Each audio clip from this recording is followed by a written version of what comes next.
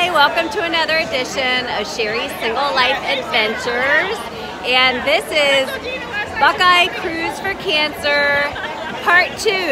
This is my second year coming, and this year I brought one of my best friends, Kim. Yay! And I'm not single though. I am. I'm her wing person. She's my wing for person. 4 days. Whoop, whoop. Danger, danger. Or wait, 5 days. I don't know. 5 days. Danger.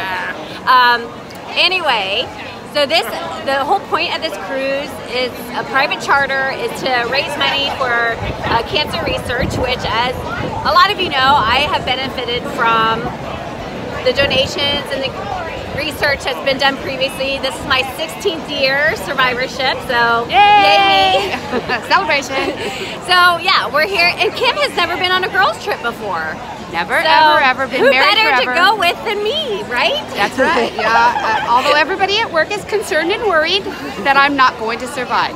Oh, I'll make sure she survives and have the time of her life. She's supposed to bring me back safely.